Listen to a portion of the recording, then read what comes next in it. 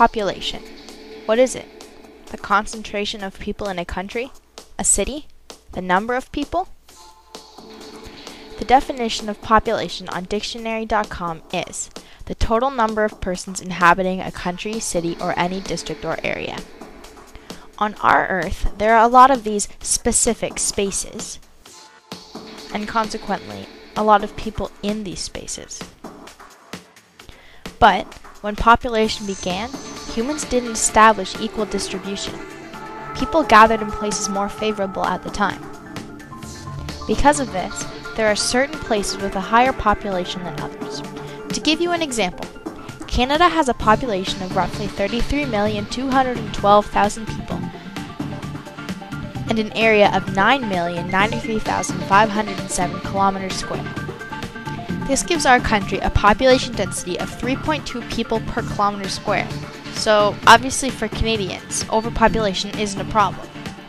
We rank 228 on a list of 239 countries and dependencies in the world. That's pretty low down there. I mean, we're one of the biggest countries in the world and we have a very small population for our size. A country on the complete other end of the spectrum is Bangladesh. This country has a population of 162,221,000 people, almost 5 times the amount of Canada. And they have a land area of 143,998 kilometers square. This is roughly 1/60th the size of Canada. Bangladesh has a population density of 1,126.5 people per kilometer square. Think of that compared to Canada. It's ridiculous.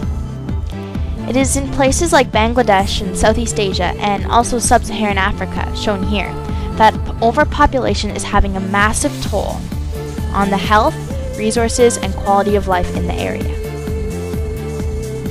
Of course, as I said before, as Canadians we don't really need to worry about overpopulation. But being a citizen of the world, this issue affects me as much as it does anyone around the globe. Overpopulation in cities causes pollution when too many people live in one area for the waste and resources to be managed safely. Unclean water and poor sanitation kill more than 12 million people every year. Population is growing faster than the environment can support in countries like Kenya. In 2009, the country suffered a huge drought, with more than a quarter of the population of 38,535,000 people in danger of starvation and without water. There are too many people in the country for the little amount of food left over from the drought to support. Likewise, their forest coverage has been depleted over the last couple years. Deforestation is a massive effect overpopulation has on a region. The United Nations recommends that at least 10% of a country be covered in forest. And the overpopulation in Kenya has reduced this amount to only 1.5%. Forests are a source of income, fuel, and a natural magnet for rain in a region. Cutting down forests for short-term gains really affects a country in the long run. Next, there are several reasons overpopulation has become a problem all over the world. In Sub-Saharan Africa, there is little to no family planning or birth control available. The average number of children a woman has in Africa is 7.7. There's also a lack of education concerning birth control and safety. This leads to a population explosion if the massive number of children born exceeds the death rate. Another populous place in our world is Southeast Asia. It's tantalizing for farmers there to have more children in order to have more working bodies at home, because for a long time, but less so today, you were better off with more children because of the help they could offer in making a rural living. Today, with urbanization on the rise, families are moving more and more to the city. Even so, their rural values remain, and families often end up having more children than they can support. Overpopulation has become too much of a strain on our world. Environmental damage, depleted resources, and starvation are all the hideous results of a population boom.